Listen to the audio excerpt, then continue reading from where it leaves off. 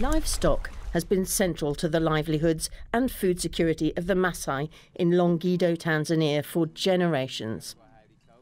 However, the recent years, marked by irregular rain patterns and unprecedented severe droughts, have brought new challenges that need more than traditional solutions.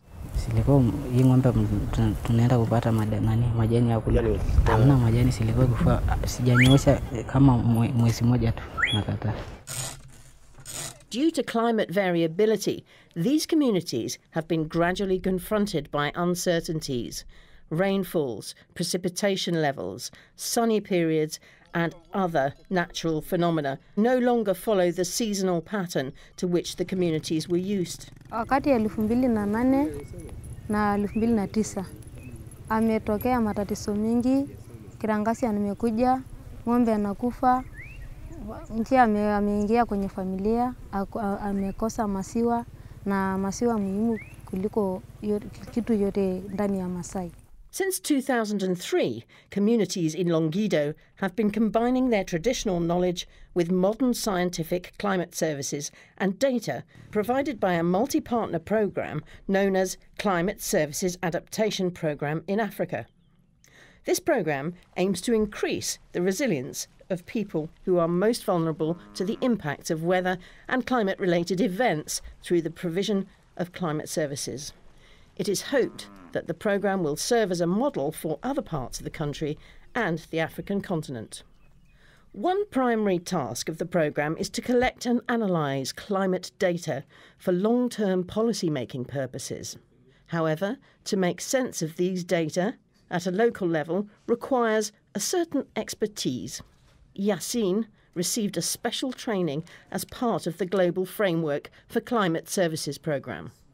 The training on the climate issues we got, it has helped us to disseminate the message to the community so that we can sensitize the people on the climate change. It helps to disseminate the message of harvesting part of their livestock so that they can cope with the size of the land and pasture which is available in the district. In this way people can also benefit because they are not losing much of their cows or their livestock through climate change. Maasai tribes, they use the traditional knowledge. They check on goats, use trees and use cows and other indicators. Besides this long-term oriented approach, the Maasai communities in Longido also benefit from the programme's weather services that help them make timely decisions relating to their livelihood.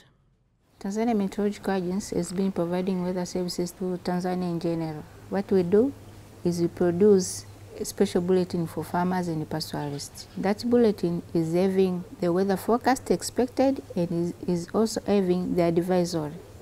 What should they do after receiving this forecast? The improvement in climate services will have a very beneficial impact to the livestock keepers and agricultural practitioners in Longido and in Tanzania at large.